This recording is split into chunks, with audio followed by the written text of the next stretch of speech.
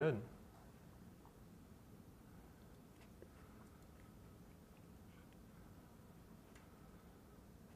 The anticipation. Yeah.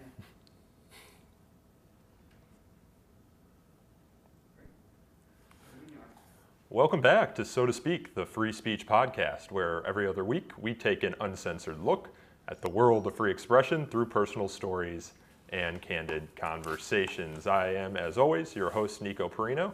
We have an exciting podcast and live stream video for you all today. We're going to be discussing The Constitution of Knowledge, A Defense of Truth, which is Jonathan Rauch's forthcoming book. When is it due out, Jonathan? June 22nd. Very exciting. Still time to pre-order. Mark your calendars. Yeah, the hard copies showed up the other day. Woohoo. There it is, back from the printer. It's gorgeous. I've got the collector's edition, uncorrected page proofs. We're also here, of course, with Greg Lukianoff. He is the president and CEO of the Foundation for Individual Rights and Education, FIRE, a regular guest here on So to Speak. Hi, interwebs. I didn't realize you were going to be able to see me from the bottom down, so I wore my cargo shorts. But I realized, you know what? I'm a Gen Xer and I'm a dad, and I'm going to live my truth. Well, this is the first day that the conference rooms at our office are open, so we figured we'd make use of it. But that also means we get a wider shot and get to see Greg's shorts. So. Well, I dressed up for the occasion, but now I feel the 61 years old that I actually am. I intended to dress up, but then I realized that all of my shirts with collars just need to go to the dry cleaners because I haven't gone out into public in the year or whatever it's been. Moths fly out of that closet. Yeah. Also, my wife was asleep when I woke up this morning, so I couldn't see into the closet. We'll use that excuse too. But let's get into it, Jonathan. You were the first guest on this podcast almost 5 years ago. I know, incredibly. It seems like a different era. Yeah, and we were discussing your book, Kindly Inquisitors. Now we're discussing the Constitution of Knowledge. Let's just start. What is the Constitution of Knowledge? So this is the system of norms and institutions that we, all of us, rely on to keep us as a society collectively moored to reality, as opposed to unmoored to reality. There are 2 or 3 big concepts underlying this book. And the first of them, maybe the most important, is it's not the marketplace of ideas, it's the Constitution of Knowledge. It turns out free speech is essential, it's important.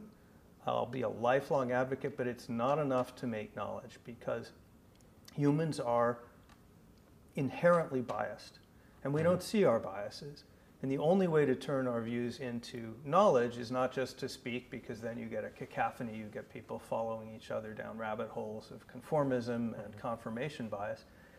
You have to have a structured social conversation, negotiation, and that takes a lot of work. It takes a lot of settings. It takes building institutions like courts and law enforcement and scientific organizations and academia and newsrooms and all of this stuff that we rely on to turn these conversations in productive directions. And then the second big idea of the book is all of that is what's coming under attack right now in an unprecedented way from cancel culture and trolling and disinformation and other enemies that you and I weren't even talking about 5 years ago.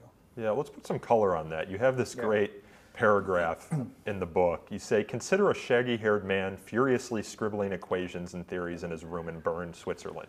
Perhaps he is Albert Einstein, discovering new truths which will rearrange the whole universe, or perhaps he is a madman who writing gibberish. Either way, he thinks he is a genius doing great science. Even in principle, however, he is not doing science as long as he works alone. Can you explain that?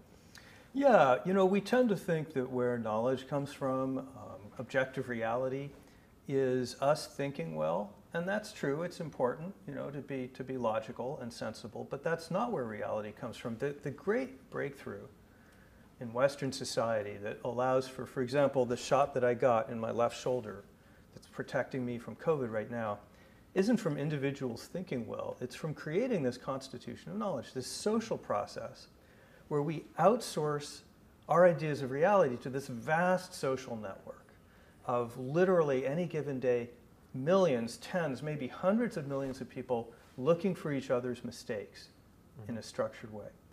So that's where scientific knowledge comes from. A person alone in a room, that could be a madman, it could be Einstein, but it's only when other people acquire those ideas, start to test them, to debate them in an impersonal way, That's crucial. And in a non-coercive way, that's also crucial. That's where you actually look at those ideas, evaluate them, refine them, decide to send them on to other nodes in the network. What comes out of that network at the other end, that's our knowledge. Is that not sort of a marketplace, though? I mean, the idea that you take your goods, your ideas, so to speak, and put them into the marketplace for either people to purchase or not purchase. I know you say this isn't about the marketplace of ideas and freedom of speech is important, but it is kind of like that, right? Yeah. And I know Greg's very critical of the marketplace of ideas idea in general. Necessary but not sufficient. Yeah, necessary but not sufficient. That's exactly right. I love the metaphor as far as it goes, but here's the problem. The marketplace of ideas metaphor makes it sound like you've got this abstract world where ideas are clashing, where people are trading ideas as individuals. And the problem with that is it doesn't prepare us for the attacks that we're facing now, because those attacks are not based on abstract conceptions of ideas somehow clashing out there. They're based on the real world, where it's important, for example, that you have organizations like the National Weather Service, National Oceanic and Atmospheric Administration, that are actually systematically doing the hard work of comparing in rigorous, organized ways according to rules. And that's what people like Donald Trump, when he changes the weather forecast, that's what those guys are attacking. So the notion that somehow the marketplace of ideas is that it all takes care of itself. If you have freedom, that's enough. The good stuff will happen automatically. The attackers right now all recognize that's not the case, and that they can disrupt all of these mechanisms in the middle.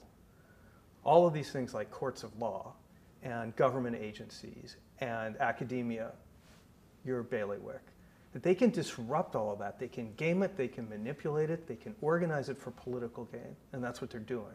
The marketplace of ideas doesn't really help you with that, because it kind of assumes, well, we'll all just talk and more speech will be better speech. Yeah. Is this marketplace of knowledge new? I mean, has this always existed and we've just kind of formalized it more recently? You talk about medicine in your book and the development of medicine.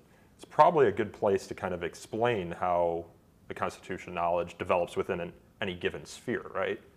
Yeah, the ideas go back to the mid-1600s and John Locke, our old friend, who's actually the founder of both epistemic liberalism, meaning the constitution of knowledge, where we get knowledge, and also political liberalism, our constitutional structure. So no coincidence that they line up in a lot of ways. But the actual, what I call the reality-based community, which is all of us who are in a day-to-day way participating in making knowledge, that's law and government and journalism and especially research, science, academia. All of that is more recent, and it grows up basically mostly over the last 200 years. And yeah, medicine is a good example, because for many centuries we had medical ideas, but we had no way to systematically turn those into knowledge, right? And figure out, so what are actually best practices, what works and what doesn't? And it's only actually a bit over 100 years ago, in the 19th century, that you begin to systemize that by getting a medical community, organizations like the AMA, research universities that began doing controlled experiments, journals that began publishing those experiments, regulations that began saying you have to pass certain tests in order to be medication. It's only then that you bring these various kind of home remedies and random cures that people are using into direct contestation. You begin to weigh them, you begin to say, well, okay, this works, penicillin really works, where, alligator tonics don't work. And you see that replicated all across the spectrum. You see it in my field, which is journalism. 19th century journalism in the US was just absolutely ridden with extreme partisanship and fake news. Gossip, arguably started the Spanish-American War just for circulation. Yeah. And that was changed by people making deliberate choices just over 100 years ago to set up the American Society of Newspaper Editors, which promulgated ethics standards, journalism schools, which began to train people in better and worse ways of doing things, second sourcing, checking back for comments, running timely corrections.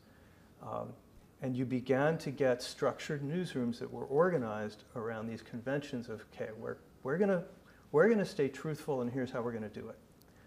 So that's not just sort of the marketplace of ideas spontaneously arising. These are actual human beings who make these social decisions to create the reality-based community, and that's what we're defending now. That's what you're defending at FIRE. Essentially institutions. Greg, I know you're a big fan of this book. You were one of the early readers of it. Jonathan gives you a shout out at the end. What most stuck out to you about the book? I kind of want to ask too about your thought about institutions and how they play into here, because I know you're also very into, what was it, Martin Gurry's book? Yeah, Revolt of the Public. Yeah, Revolt of the Public. So, what are your thoughts? Why do you find this book so important? Oh, wow. I mean, I think I've been very clear about this. I think it's the most important book of 2021. And he's got the hard copy version. So. I got the hard copy. I think that, I'm such a huge fan of Kindly Inquisitors, and this feels like a follow-up, but it takes it kind of to the next level. It also does a great thing of combining some of the best practices of sort of popular nonfiction by connecting it in an entertaining way to what's currently going on, but also is intellectually extremely deep. And I think just the whole... People really underestimate how difficult it is to know the world as it simply is, as it actually is. And that's one of the things that I thought reconceptualizing, the Enlightenment as I don't know who came up with this term, but Yuval Harari writes about it in *Sapiens*, the discovery of ignorance. That essentially that was actually the revolution, was realizing that our intuitions are wrong. When we start testing things, the world looks nothing like we actually thought. And what we're currently seeing at the moment, at all over the political spectrum, are people who are insisting that their preferences, be true, and it's really dangerous when it comes from the right. And what I'm seeing in journalism, academia, they're not understanding what they're messing with. If they try to make academia more activist or make journalism more activist, the end result is people won't trust those epistemic institutions. And in situations where you don't trust epistemic institutions, that's where you get, explosions. Not that you don't have these under other circumstances, but you get explosions of hoaxes and conspiracy theories and all sorts of stuff. And I think that, John is shining a light on how sophisticated the arduous process of knowing the world that simply is actually is, and how essential it is to our society. So I think this is, like I said, this is extraordinarily When you talk about the corrosion of institutions, you mentioned Kindly Inquisitors, and Jonathan, one of the first questions I had when starting to read this book was, this reads a lot like Kindly Inquisitors, and then you get on and you realize how it's different. You write in the book, over the years I came to believe that the framework of Kindly Inquisitors could be strengthened by paying more attention to the institutional and communitarian foundations of collective inquiry. Greg, to get back to what you were saying about institutions and the lack of trust in institutions, have we seen any of that in COVID, and how has that affected the constitution of knowledge, at least within medicine? Oh, I think it's been a terrible year for trust in experts. I think that, I talk about the different sort of rhetorical fortresses that people have, and I think that there's like one that comes out of academia that I've dubbed the perfect rhetorical fortress. And I think the conservative equivalent of that is something I call the efficient rhetorical fortress, which basically just means you're off the hook for, you don't have to listen to liberals, you don't have to listen to experts, and you don't have to listen to, to journalists. And bravo, you've gotten to 85% of everything you actually need to know. But the thing that makes my job harder when I advocate for these kind of things is when the experts start believing that they can lie to people for their own good. And you saw a fair amount about this during COVID, at least the best I could tell, where, at first with the mask thing, saying that masks don't actually protect you or anybody else because they were trying, but we desperately need them for nurses and doctors. That was, in my opinion, a disaster for expertise, because what they should have just been straight with people. Like, listen, we're trying to keep these, they are effective, but please, keep these for our doctors. Trying to lie for their own good was a bad mistake. Then, of course, Megan McArdle pointed this out.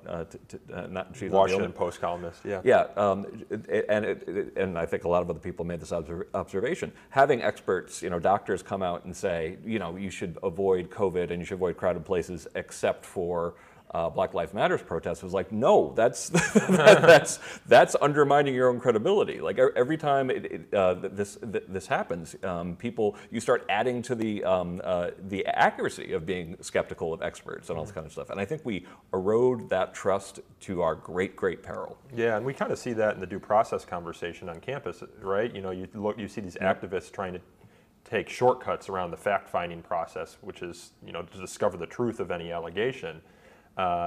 And as a result, people just lose trust in the process because they think the results are foreordained.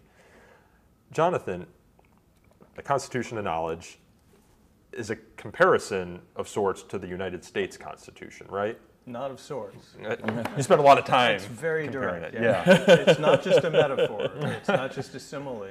It's actually a lot of very direct parallels in how both of these constitutions, the ones written and ones not, organize social cooperation and negotiation in a non-coercive, constructive way, which is incredibly hard to do.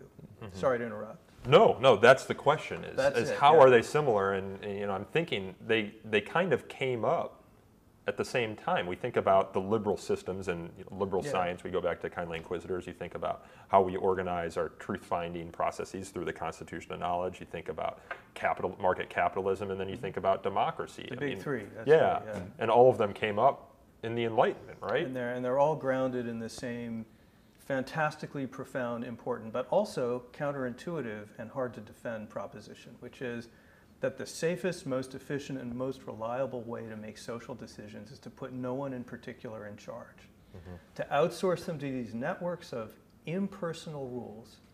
So that's what we do with markets, where we have lots of exchange going on. There's lots of institutions in there in the middle. It's also what we do with politics. No one person's in a position to run the whole government, at least not for more than short stretches. And this is to eliminate biases, right? Yeah, and it's also to make sure that no one faction can seize control. The typical way so every society, small or large, has to deal with disagreement. Mm-hmm. And they have to deal with reality. They have to figure out how to come to some sort of account as a society of what's true and what's false. Not on every little thing, but even a tribal society they're going to come to common beliefs, for example, about religious practices, about how they're going to deal with the weather, migration, all kinds of things like that. Mm-hmm. And it's important for them to stay moored for reality, but that's hard to do because human beings look to each other to decide what to believe, and that leads to distortions. And we look for beliefs that confirm our biases, that confirm our identities, and that support our standing in the group. And that can lead whole societies into rabbit holes of unreality, and then they split into sects, and then the sects go to war. And they settle disputes about reality by going to war. That was the 30 Years' War. About maybe a third of the population of Germany might have been killed. Or they go to authoritarianism, the standard way of doing it, which is some authority, a priest or a pope or a prince decides what's true. Mm-hmm. So the liberal revolution, and what you guys and we are all defending in fire, is a very different way of doing it. It's saying, well, wait a minute, let's create a set of impersonal rules in which no one has special advantages and no one has coercive power. And then you guys are all going to have to persuade each other. In politics, it means you're going to have to compromise to get stuff done, whether you like it or not. But that'll be a dynamic force because the compromise process will introduce new ideas and new players and actually better solutions than either side would have had. Same with knowledge. If I have a proposition and I want to get it taught in the textbooks, get it established, I'm going to have to get it published. It's going to go through multiple levels of review. I'll have to persuade people around the world in a variety of disciplines. And only after it's been through that process does it get in the textbook. And that's what FIRE is defending. Mm-hmm. Well, the attackers on it, you would think, and I'm sure I attack the Constitution of Knowledge with my biases all the time, but you would think, just from a pure self-preservation standpoint, that if you use the Constitution of Knowledge to determine action at some point in the chain, that you would see more support for it because it makes your life better, it makes your life easier? Or is there something about applying the Constitution of Knowledge to large groups and societies? For example, I think in the book you use, if you unmoor yourself from truth or from knowledge in the savannah, you might get eaten by a lion or something, right? Like the connection between discovering where the lion is and getting eaten by it there's a lot of skin in the game, right? Yeah. There's less skin in the game, perhaps, when you're thinking about whether to believe this or that piece of journalism or the CDC. But at the same time, not believing them seems to have significant consequences, although they might be 2 or 3 steps removed. It might be the burgeoning of a global pandemic that then gets back to your So that's local. the problem. This has been called the epistemic tragedy of the commons. Sorry, lots of jargon thrown around. I know Greg doesn't mind. Mm-hmm. But suppose I decide to believe in QAnon. that will, apart from the friends I might lose, that will have no particularly negative impact on my life, because it doesn't really matter if I think that Hillary Clinton is leading a pedophile ring of Democrats and maybe Jews that are kidnapping and killing children. I'll believe that.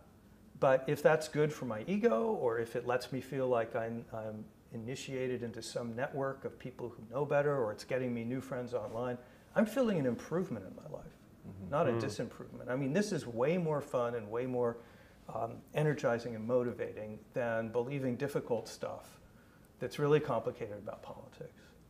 The problem is, if a lot of people make that same self-oriented decision and start going down epistemic rabbit holes, societies begin to break apart, they lose touch with reality, and you get into a world where 75% of Republicans believe completely falsely, that the election was stolen in 2020. And that is a direct threat, that's an epistemic threat to maintaining our political order. Yeah.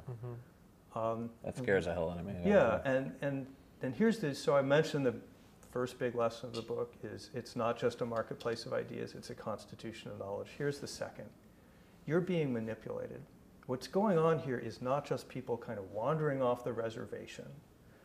It's not just a generalized sort of environmental reduction of faith in institutions, something I don't know that Guri and others are well enough aware of. This is a deliberate, systematic, very sophisticated disinformation attack on the institutions, norms, and practices that keep us moored to reality. This is Donald Trump and his allies and people in cancel culture, especially on campus, the people you are dealing with. These are activists.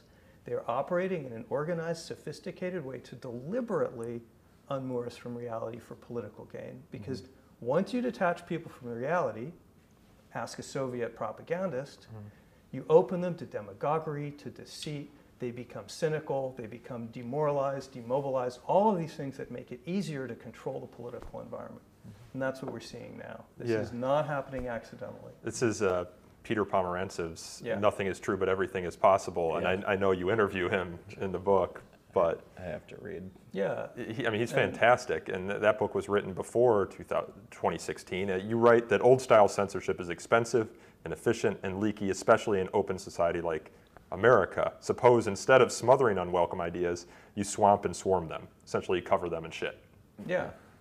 It's called the fire hose of falsehood. It's a tactic that the Russians have perfected. I believe not all Russians. Not all.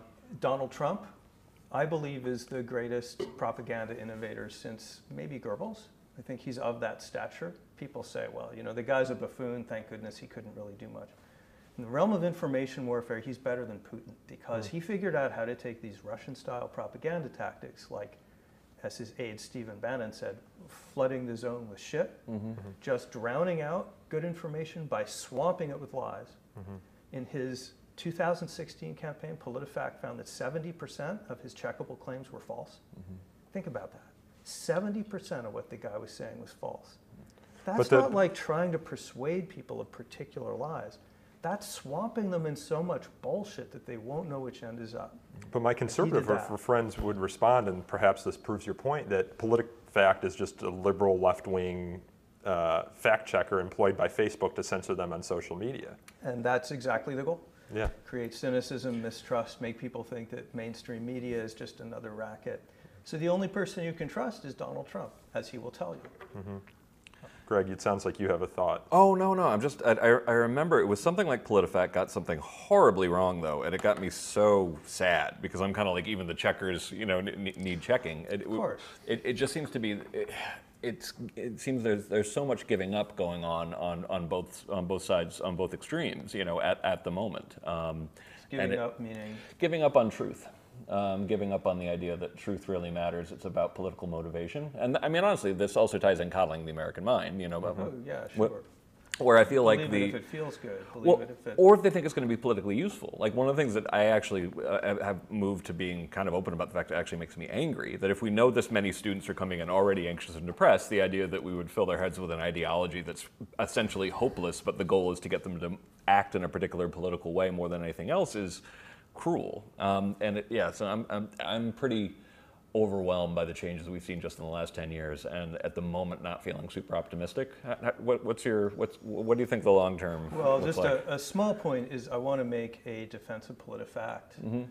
The Washington Post fact-checking team, yeah, of course they get some wrong, they will infuriate you, but notice the reason they're infuriating you is that they spell it out and they show their work and they tell you what their sources are and put you in a position to say, that's the totally wrong conclusion. Yeah. Everything there is not made up, unmoored from reality. The citations are going to be real. And it's like, you read a bad academic paper. But if it's playing by the rules, it won't be using fake data. Yeah. And that's the distinction here. You can disagree with PolitiFact, and you can say they got that one wrong, and journalists get it wrong all the time. But the key to the reality-based community, the great innovation that put this vaccine in my arm a month ago so I can be sitting here in this room with you, is not that it doesn't make mistakes, it's that it makes them incredibly quickly. And then it corrects them incredibly quickly. And it does that by making sure that the price of being wrong is not that you lose your job or your reputation or your life. It's that you lose the argument and we all move on. So this brings us to what you were talking about and what I think is the core of FIRE's mission, and maybe, if I may, Nico, what I think is the most directly relevant part of the book to what you guys are doing, which is the only way this error correcting mechanism works, inside or outside of academia, is if you have lots of viewpoint diversity. You've got to have pluralism because we can't see our biases. And if we only talk to other people who share our biases, all we'll get is a distortion of reality. We'll just be in an echo chamber confirming each other. So what do you do if you want to disrupt the scientific process in ways that steer it politically, that dominate politically? Well, it turns out you can game the environment by coercing people socially. If they're afraid, if one whole side of the argument is afraid to speak up, or one whole side of the argument isn't even represented in a particular, say, department on campus, you're going to get a distorted, manipulated reality in which only one side will be heard, and that side will be able to dominate politically, and that will be their goal. And I worry, as you see in the book, I worry a lot about that environment increasingly growing on campus.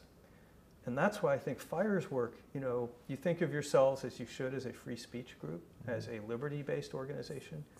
You guys are also a science organization. You are defending the norms and practices that make it possible to gather knowledge and that give the university credibility in seeking knowledge by defending intellectual pluralism and by trying to keep the dialogue open and prevent this kind of information warfare, this kind of dominance. Yeah, I think you're kind of tipping your hat to the idea of cancel culture there. Yeah. The idea of cancel culture really entered the public consciousness in the summer of 2020 last year, though it existed long before that. John Ronson had written his book. We addressed it in Can We Take a Joke, the movie.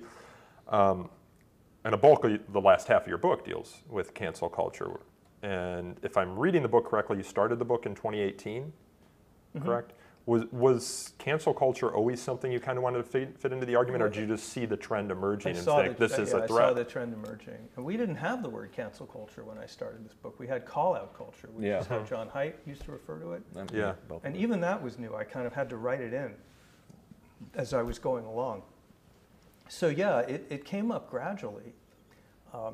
So the insight of this book that I think is new and might be helpful is to understand that what we call cancel culture, although it's not new, it's in fact very old. It's an age-old form of propaganda. It's now operating at a much higher level of capacity than it did in the past because of social media, which make it much more efficient. But we need to think about it as not just random people being mean to each other online, or not just a bunch of, I don't know, extreme activists who are acting out.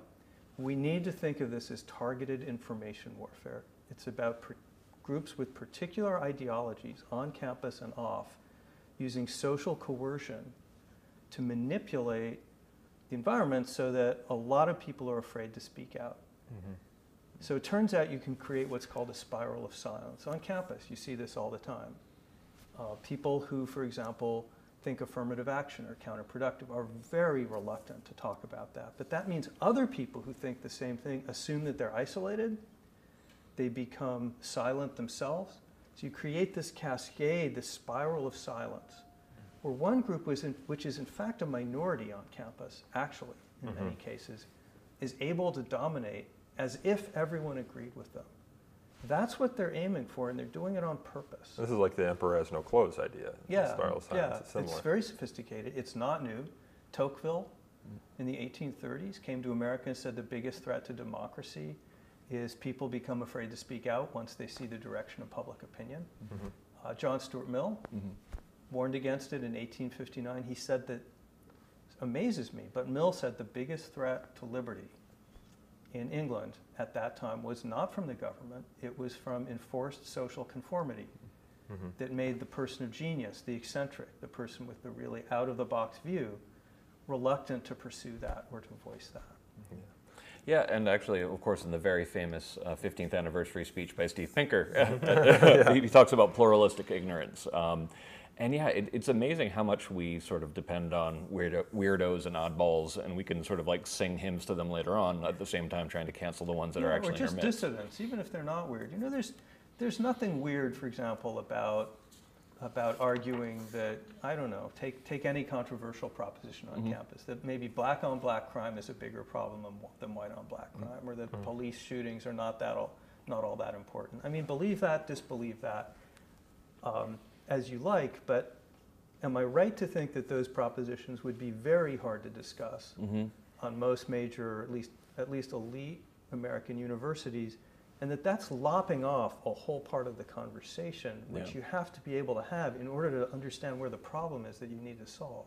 I think it depends on the campus, but that's one of the reasons why we're really stepping up our data collection. And so far it has, to a degree, confirmed what we've experienced, is that these kind of like heavy ideological presumptions against arguments are the strongest at the most elite schools. Are they everywhere or only at the elite schools? They're everywhere. It's just a question of degree. But when I go to like a working class school where most people don't come from elite backgrounds, it tends to be a better environment for arguing. And if I'm right to understand what you've been saying recently, and certainly what my interviews and research for the book confirm, it's that the source of this pressure has morphed from kind of official repression in the form of speech codes, so those are still there in many cases, to unofficial repression in the form of peer pressure, ostracism, damage to reputation, worries about getting investigated, worries about generating complaints among students. Is that right? I would say it's both, and because what led to calling the American Mind was just watching this hit campus like a lightning bolt. And it was just right at the end of 2013 through 2014. We just saw this, suddenly the students who were the best on free speech were suddenly the worst on free speech, and they were going after their fellow students. But it ends up being complemented by the administration, who has the bias-related incident programs and all the stuff, and sometimes will actually encourage student activism only in one direction. So it ends up creating this kind of... And the student activists figure out how to game the system in order to start investigations or threaten them or use teacher evaluations. Yeah, and then why bother? They realize that saying I've been traumatized sets off a whole chain of consequences. And then right on cue, 2018, 4 years later, we begin to see it in the culture outside the university. Yep. Is that the story? That's the way it seems to be working out. And it's funny because Haidt and I were just kind of like, no, people kept on saying that these elite students were going to graduate and the real world would change them. We're like, no, they're going to change the real world. And so far, unfortunately, from what we're hearing from different I did not corporations. see that coming. I thought the real world would kick their asses. I think in some cases it is, but in companies that are so reliant on elite institutions that they end up having sort of a critical mass of people from some of these particular schools, it ends up being dysfunctional. I mean, so much so that Saturday Night Live has even managed to make fun of it, but let's see how long that lasts. It's a famous Star Trek skit. It's a famous Star Trek. Well, is the reason the real world hasn't kicked their ass, so to speak, because they've hijacked the language and weaponized it in a way that prevents advocates of the Constitution of Knowledge or makes them uncomfortable advocating for the Constitution of Knowledge? For example, arguments towards racism, sexism, or other bigotry. You hate to be accused of that, and as soon as you're arguing that you're not, you're losing. You're arguing from your heels. The other is the medicalization language. As you said, Jonathan, this language is traumatizing. You point to the New York Times, who published the Tom Cotton op-ed, and I forget how the New York Times staffers responded in They said it made them unsafe. Unsafe. How do you even respond? How do you advocate for the Constitution of Knowledge if the results of the Constitution of Knowledge, quote unquote, are making people unsafe? Which, of course, the reality-based community is about being unsafe because new ideas are always threatening and challenging. So yeah, it's both of those things. I mean, you guys have probably a better feel than I do for what's going on here. But yeah, number one, a lot of these attacks, let's give folks credit. The activists on campus are not snowflakes. They're impassioned people who are making arguments that come from well-intentioned places, including anti-racism, I think, which is something we all support. We may disagree about how to define it, but that's not something any of us want to be on the wrong side of. We want to pursue that social goal.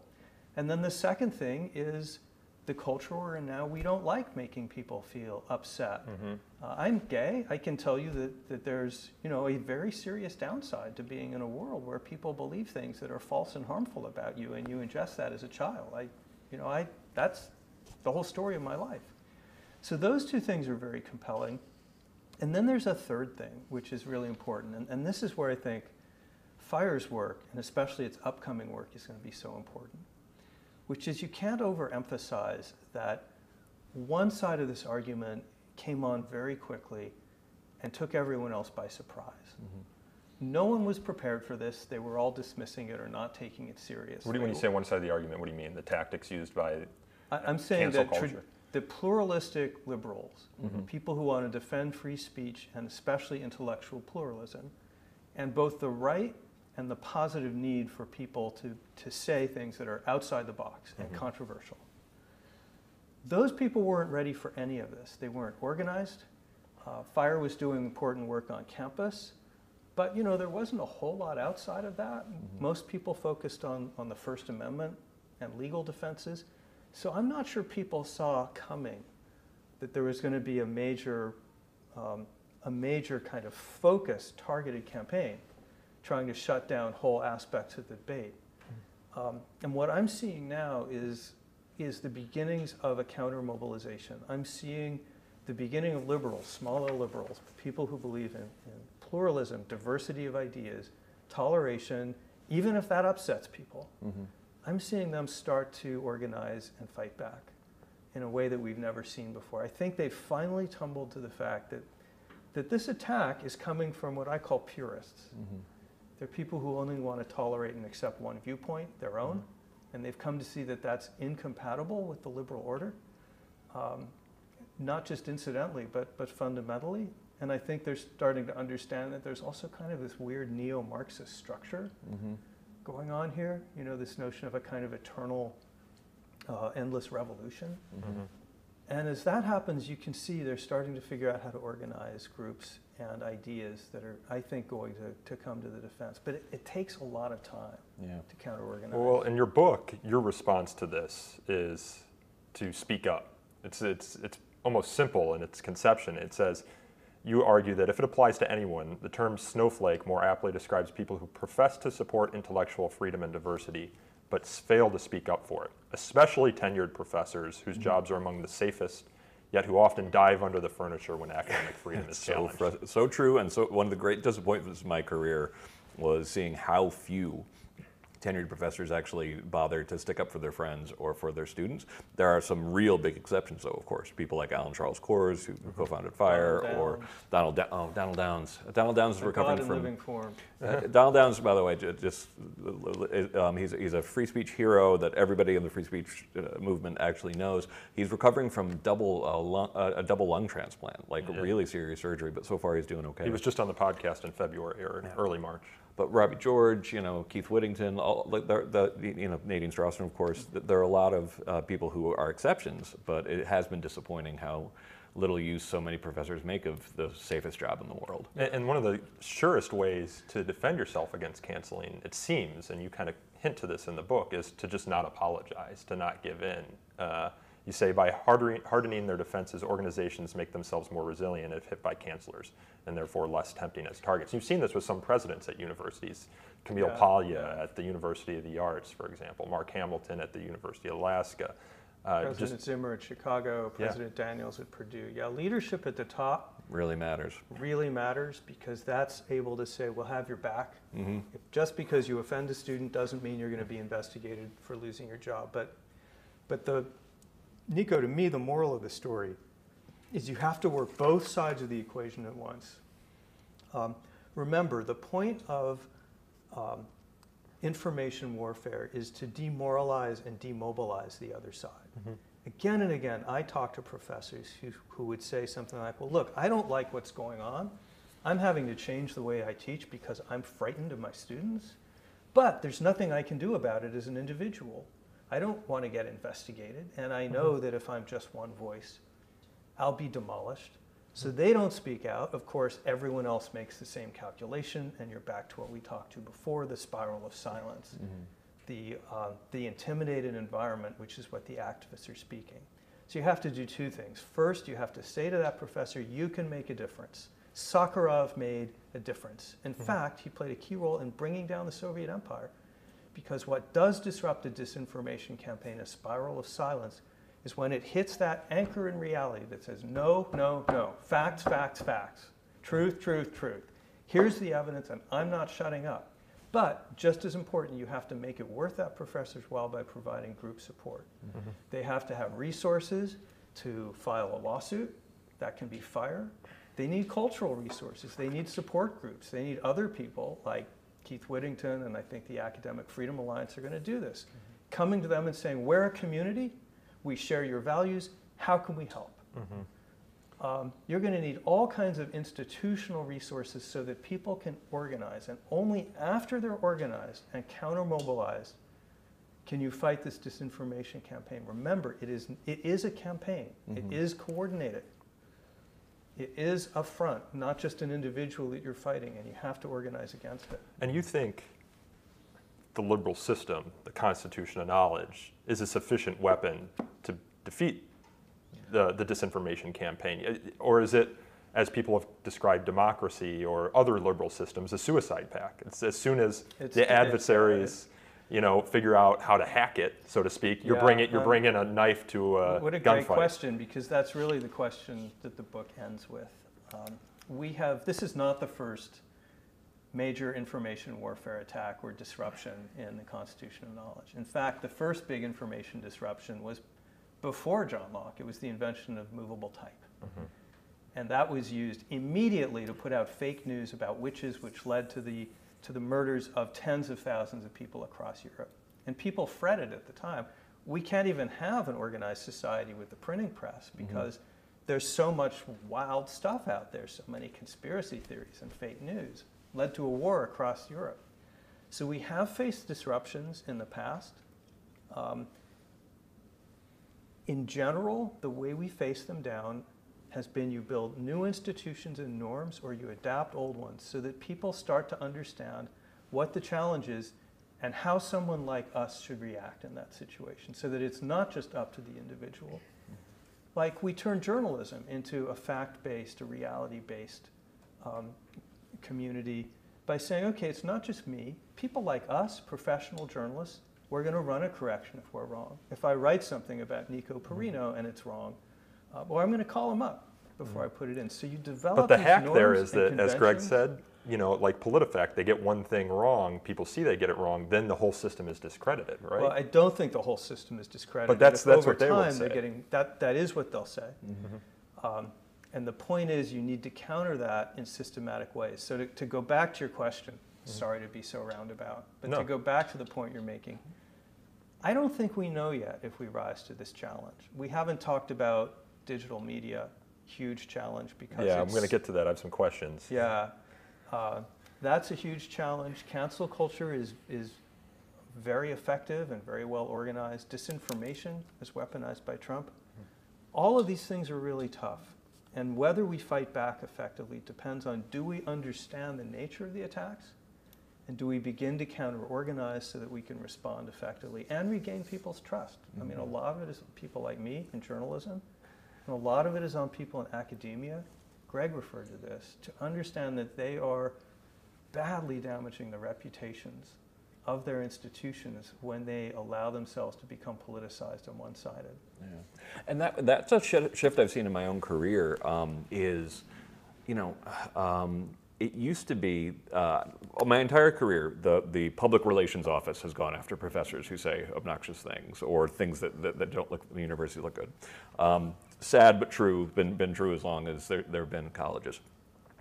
In other cases, the lawyers will contact them saying, this might be a Title IX violation, even if it's wildly not. We had those fights forever.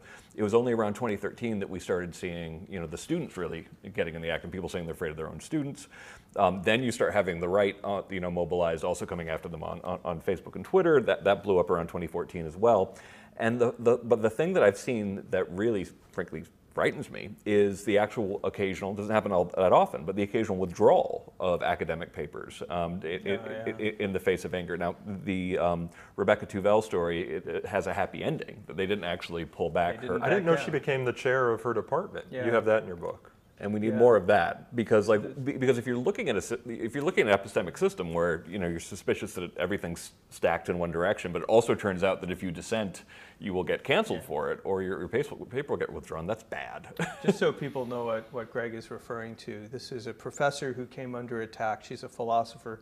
She wrote a perfectly good paper. It involved trans issues. Some people decided to go to war to make an example of her. That's how information warfare works. You go after vulnerable individuals, and that chills speech in a whole class. And they, among other things, demanded that the paper be retracted, although there was nothing wrong with it. And in that case, the journal said, no, that's not how it works. We retract things because they're fraudulent or because of ethical violations, but we don't retract things because some people don't like the message. And those instances are super important. And there are others. I'm talking a little too abstractly, but for example, Purdue University now is in its 5th year of including a First Amendment module, a free speech module in its freshman orientation. And that's important because that prepares students as they come in the door for the kind of environment they'll have in college. And they'll understand that, there's a right to be offensive at Purdue, a public university, and at the United States.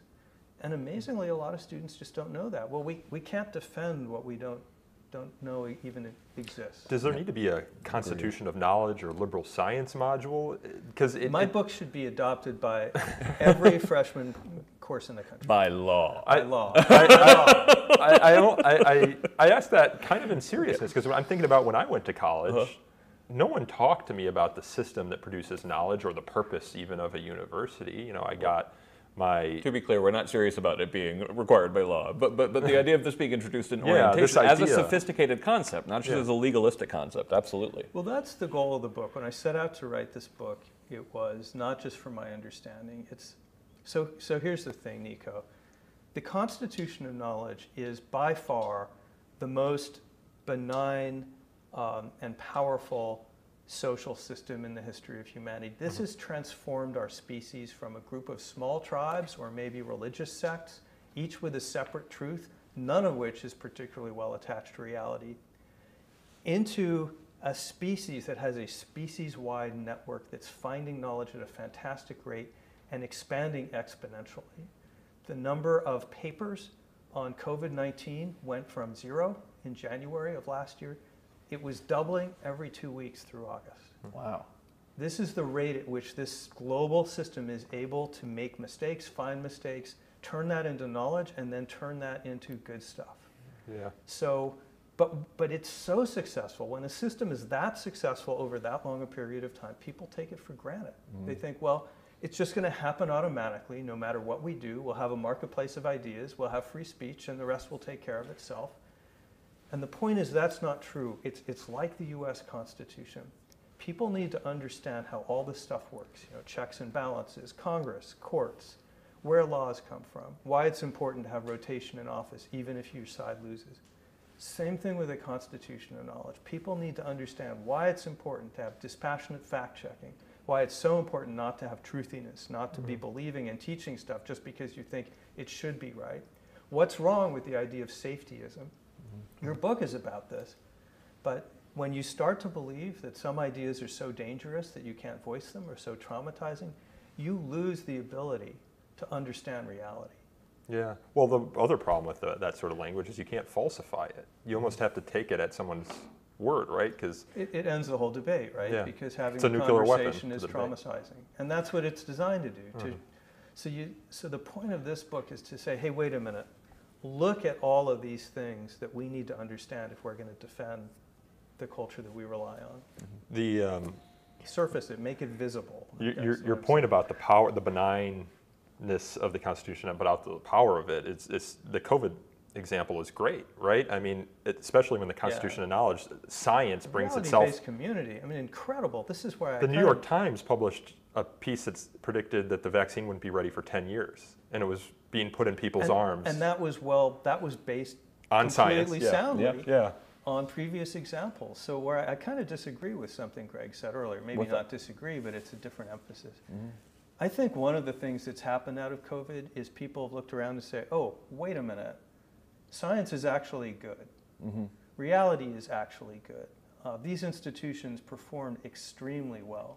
And yeah, there were mistakes about masks. I disagree with you that it was lying. I think in the early days, people didn't understand that the disease was contagious before it had symptoms. So they said, no, you don't need a mask. You just stay home when you get sick, like flu. So they got it wrong. But I think the bigger lesson here is the fantastic performance. I mean, they had the genetic code of this virus within a weekend. Yeah. And the first vaccine was designed in, what, about 10 days? Yeah. I mean, this is, as I say, this is species transforming. And that's exactly what I hope happened. I'm worried that we actually have had a bigger crisis of expertise, you know, as Martin Gurry put it. So it's interesting because, like, you kind of disagree with him to Gurry as this being this epistemic crisis as being organic, you know, just kind of coming out of a million new voices on the scene, and you're talking about the intentional plot. I mean, both are true, Yeah. and they interact. But yeah, the system's being manipulated. That too, yeah. Yeah, I mean, take Trump. People say, well, you know, he's a bozo, he doesn't know what he's doing. He spent the last 30 years, he's built his career on manipulating the information environment. You know, this is a guy who would get on the phone and pretend to be someone else in order to manipulate the media. This is a guy who learned the art of what did he call it? Truthful hyperbole? Oh, I didn't know that one. I think that's from, or maybe he didn't even say truthful. But, I can't remember the phrase, but it's in the art of the deal. This is someone whose entire career is based on creating illusions, manipulating the media, using intimidation tactics to silence or isolate people who he doesn't want to be heard from. It's no surprise when he comes into office and then weaponizes those things on an unprecedented scale, and then turns an entire political party into what amounts to a propaganda organ. So I think it's wrong just to say, well, the internet came along and it shattered old institutions. There is an element of that, but if we're going to defend the system, Constitution of Knowledge, it is important to understand it has very real and very potent enemies. And those people are working every day. Rush Limbaugh, okay, he's been on the radio 30 years. His big constant gig has been attacking day after day the institutions that we rely on to make knowledge. He talks about the four corners, the four pillars of deceit. And that's science, academia, journalism, and government. He's on the radio every day saying, you can't trust them, they're all out to deceive you, only trust me. Well, that's going to have an effect, right? Yeah. So, got to stay focused on that. You talk about the attacks here. You write in the book that one is predominantly right-wing and populist. The other is predominantly left-wing and elitist. One employs chaos and confusion. The other conformity and social coercion. We've talked about this. We've talked about the disinformation campaigns on the right, and we've talked about cancel culture and call-out culture on the right. Both, and this is where we'll get to digital media, seem to me to be supercharged by the digital media environment, in particular social media. But I was kind of surprised at the end of your book. You don't say it outright, but you seem to be more open to social media companies moderating content. Oh, yeah. Something, no, I do say that outright. Something others see as censorship. You talk about... Yeah, I don't see it that way. Yeah, you talked earlier about journalism and how it took a while for the Constitution of Knowledge systems to kind of catch up and formalize it and make it what we know it is today. Is social media the next frontier? You write, At this writing, perhaps surprisingly, and this is what makes me think that you're supportive of Content Moderation Act, at this writing, perhaps surprisingly, the organizations working hardest to build institutional barriers to propaganda and intimidation are the ones most often criticized for doing too little. Social media companies, or doing too much if you're looking at the right. Figuring out how to moderate oceans of content non-arbitrarily is a Herculean job, but major companies, Facebook, Google, Twitter, are spending millions, hiring thousands, and innovating to do better. So I've put a lot there. Yeah. I'd be curious to get your views on this. This is one of the few areas where I think Nadine Strawson and I take different views. There's kind of a classic libertarian view in which Facebook, for example, is a public forum and more speech is always better speech, and the less moderation that goes on, the better. And I don't take that view, partly because I came up in mainstream journalism. And what we understand is if you turn your newspaper over to your readers and get rid of all the editors, what you get will be raw sewage. You've got to have people in the middle making some decisions about what goes and doesn't go. And in fact, Facebook does. Often they're algorithmic, sometimes they're human, but these are not open markets where absolutely anything goes on. They're making decisions every day about what to present. The problem has been that they're making those decisions based on things other than truth value.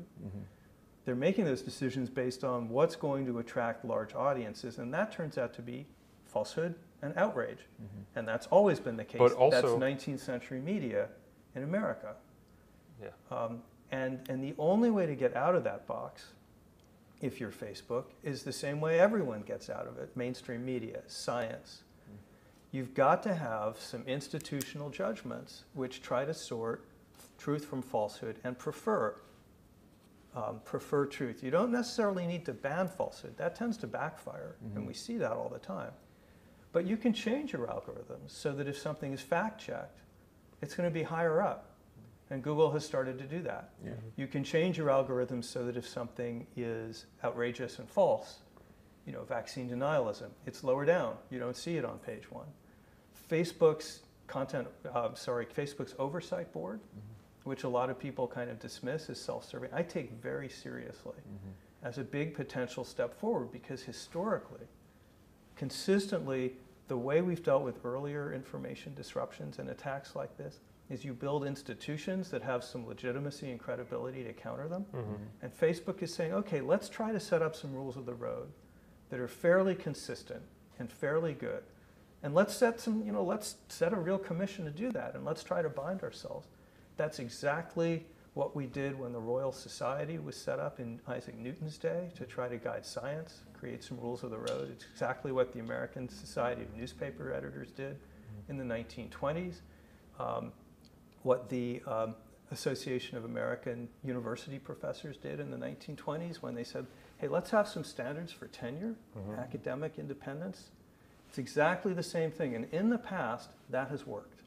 And if it doesn't work, I'm not sure anything else would work. You say they're basing their algorithms on falsehood and outrage, maybe perhaps what gets the most clicks or anything like that. But I think people would also contend, and this is where you get into the censorship debate, that they're basing their algorithms based on where the largest constituency is that would push back. For example, you put something on Facebook or Twitter, and there are interest groups on the right or the left that is then calling on Facebook to censor. And that's exactly why building institutions and guidelines is so important.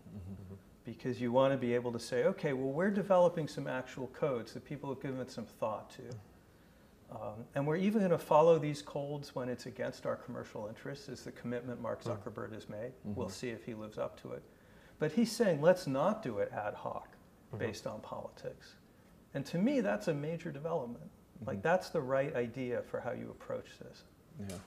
And honestly, that's one of the things that David French and I have been saying for a long time, is we advocate for First Amendment standards, not because they're First Amendment standards, but because we think they make a lot of sense, and it's something you can appeal to when making some of the decisions about what is and is not protected. For example, doesn't mean they have to, but I do think there's a tremendous amount of wisdom that you can glean from First Amendment law. And without going all the way to what First Amendment law protects, First Amendment protects pornography, it protects crush videos, presumably. We wouldn't, or a lot of people wouldn't want that on their social media feed. I guess the problem I have, Jonathan, is that they create these standards, and I don't like the standards just from a normative point of view. But what you're saying is that even thinking about the standards is the first step. Yeah. And no one's always going to like the standards of the outcome. But remember, the core of the Constitution, whether it's the U.S. Constitution or the Constitution of Knowledge or even market systems, you won't always like the outcome. You've got to believe that the rules are in some sense fundamentally legitimate, but you're not going to always like the outcome. And it's very important that not everyone will. Back to the point you were making just now, Greg, I want to throw in a friendly amendment to what FIRE's doing. Because, yeah, you're defending free speech on campus, but in doing that, you're also defending all of these rules and norms. Some are written, tenure protections, plagiarism and abuse protections. Some of them unwritten, like classroom, like free speech on campus that allows for open discourse, challenging discourse, not letting safetyism interfere with that. You're also defending these rules of the road that make it possible for academia to produce knowledge in a non-politicized way, right? You're defenders of knowledge, not just free speech. Yeah, absolutely. Now, academic freedom, whenever I explain what FIRE does, I say free speech, academic freedom, and there are people who, like Stanley Fish, who actually think these are entirely separate ideas, whereas I think it's kind of like free speech is this giant Boolean circle and academic freedom is this somewhat overlapping. But in terms of importance, the academic freedom part of it, like that's how we know the world as it is. And it's... Yeah, and you also make important distinctions, which are easy to forget, like academic freedom and free speech does not include the right for a biology professor to teach creationism as a fact. Yep. And you would never, I assume if someone came to you and said it's a violation of my First Amendment rights, so I'm a medical professor and I want to teach Christian Science. Yep. You would not take that case. No, and what's funny about this is one of the reasons why I refer people back to the First Amendment law so often is it deals very well. It's not like it's some mechanical machine. Like when it actually looks at situations involving actual professors, it's able to make these distinctions and remember that the function of it is to help us understand what the world is, and there's competing levels of academic freedom on institutional, individual, and even to some degree, and it's better thought out than people give it credit for, and all these ideas that actually do a better job of producing knowledge are kind of baked in. But what I would love to get, just like you said, just like we discussed before, is priming students when they come in for this being a very noble, very strange, very important endeavor that's fundamentally nothing like K through 12. It's about being part of the way the world looks at itself. Yeah, and it's not like everyday life either. Right.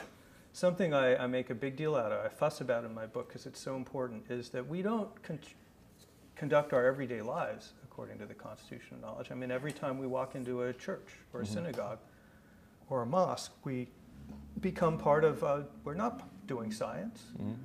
We're in a community, an epistemic community with certain beliefs, which, we don't send those out for a lab to be tested or put them in journals and hope that scientists around the world will correct us.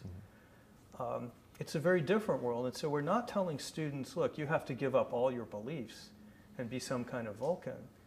But we do need to tell students, yes, free speech, you'll hear things that are offensive, and yes, academic rigor. There are going to be certain requirements for what we say is knowledge around here.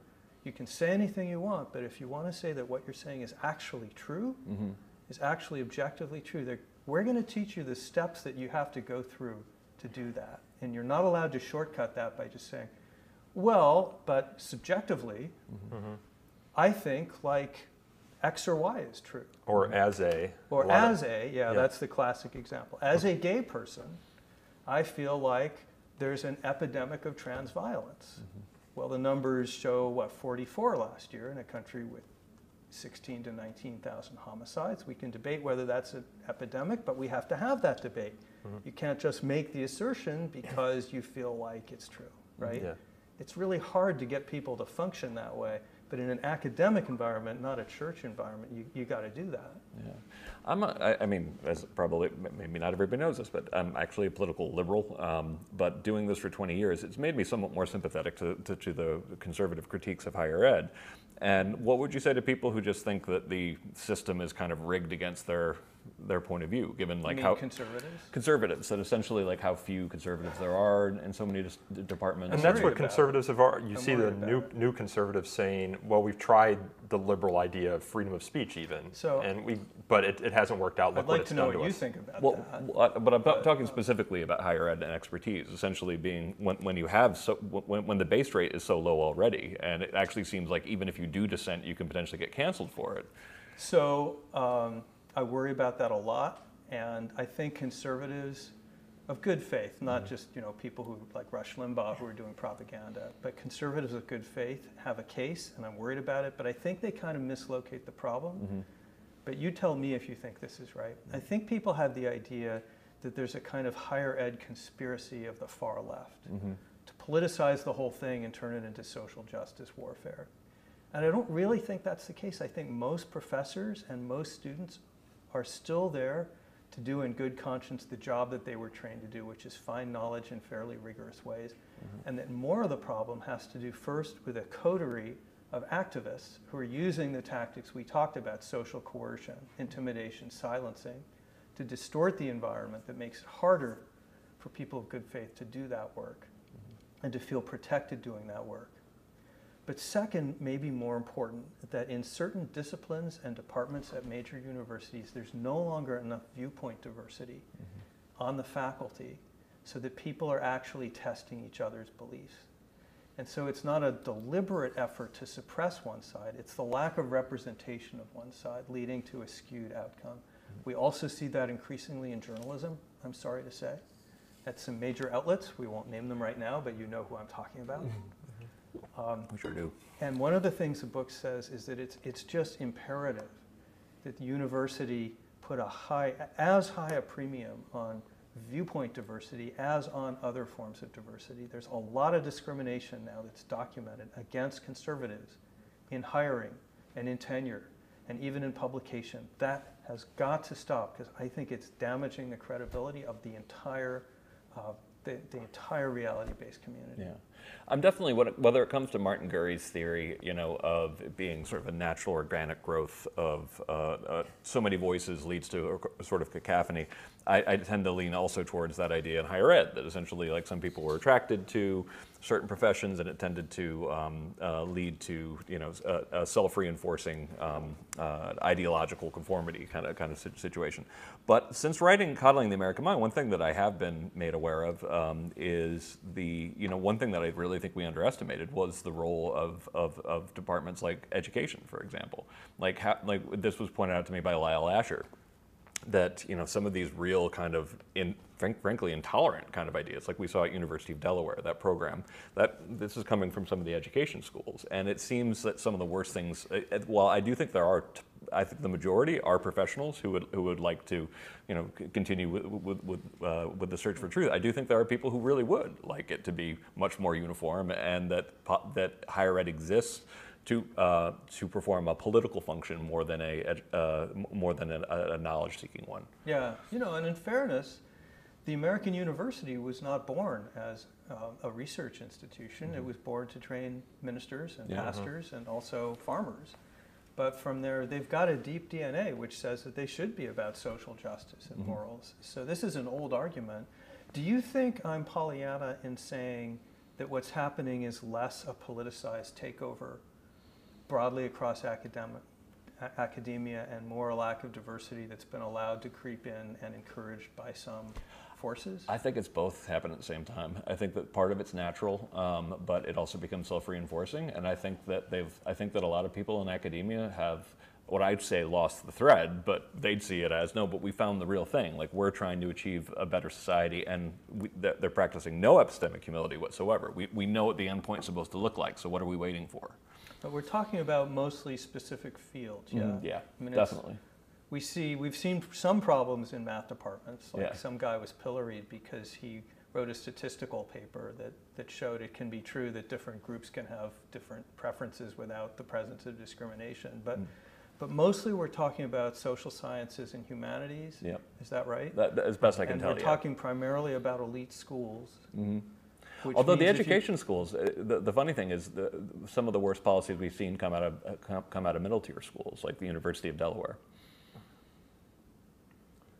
Yeah, the Northeast tends, and I think you might have had this in your book, tends to have the least political diversity, the schools in the Northeast, that is, than schools elsewhere. But fire seeds cases all across the spectrum, not just politically, but as far as the diversity of different types of schools go. And this is one of the things that probably frustrates us the most about the conversation about free speech on campuses.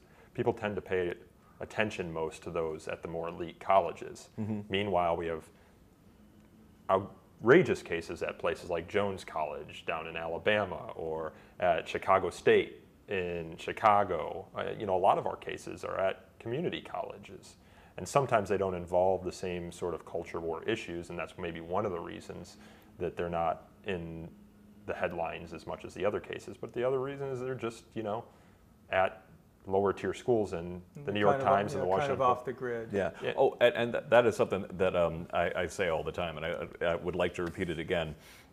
There is a huge middle of fire cases that aren't all that political, and sometimes don't take place at the sexiest schools, even sometimes at fairly well-known schools. It's like a parking garage case. Yeah, lost to state. Yeah, that they get almost no coverage. If it fits a culture war narrative, it gets a lot more viewers, particularly if it's political correctness run amok. It actually gets better attention from the New York Times if it fits that narrative, which I find amazing. And I really wish sometimes people would focus on the big middle of cases, where a lot of cases it's just a bureaucrat who has gotten a little drunk on having power and no accountability. Well, I'm a huge fan, of course, of Fire's work and others' work on campus free speech per se, and like the Valdosta case, where someone criticizes the president's plan to build, basically, an Eastern European-style monument to himself of an unnecessary parking garage, and then gets persecuted. But I'm also a big fan of Heterodox Academy and now the Academic Freedom Alliance and others, which are starting to pay attention to what I think is, in some ways, kind of the underlying problem, which is this lack of intellectual diversity. And they're beginning to say, look, as academics, as professors, we're seeing the toxic effects of lack of intellectual diversity. My hope is that there's enough reserves of that kind of integrity in academia so we can begin to see some focus coming from inside the academy on making sure that it's hospitable to multiple points of view. But I don't know. I mean, some people say, forget it, it's not happening. Well, you spend the end of your book talking about the institutions that you think support the Constitution of Knowledge, so I would urge our viewers and listeners to read that. But there is something that we can do as individuals, right? You have a quote at the end of your book. It's not from you. It's from I think a Soviet dissident, and said, "Let your credo be this: let the lie come into the world. Let it even triumph, but not through me." Who's Alexander Solzhenitsyn. Yeah, there you go. Yeah. Well, I think we need to leave it there because we only have this room for so long. The book is The Constitution of Knowledge: A Defense of Truth. It is due out on June 22nd. The author is Jonathan Rauch, and joining us in conversation today, of course. Can I make a quick announcement? Go for it. I saved this live stream, and I'm going to announce this later this week. Kindly Inquisitors actually won the 2021 Excessively Prestigious Award by popular vote. I had nothing to do with it. It placed first. All right. It's excessively. It included a $200 gift certificate to Goldbelly that he's donated back to Fire. And I will say, I have not won the MacArthur Prize. I'm 61. I'm still waiting, maybe next year. But this is close second best. Excessively. Well, wonderful. Thank you both for being here, and let us meet here again. Thank you. This podcast is hosted and produced by me, Nico Perino, and recorded by my colleagues Aaron Reese and Chris Maltby. To learn more about So to Speak, you can follow us on Twitter at twitter.com/freespeechtalk or like us on Facebook at facebook.com/so-to-speak-podcast. Take email feedback, so to speak, at thefire.org. We also take reviews on Google Play and Apple Podcasts. They help us attract new listeners to the show. And until next time, thanks for listening. Thanks for being here. Thanks for having me. So That was fun. that was fun. Did I tell you this, John?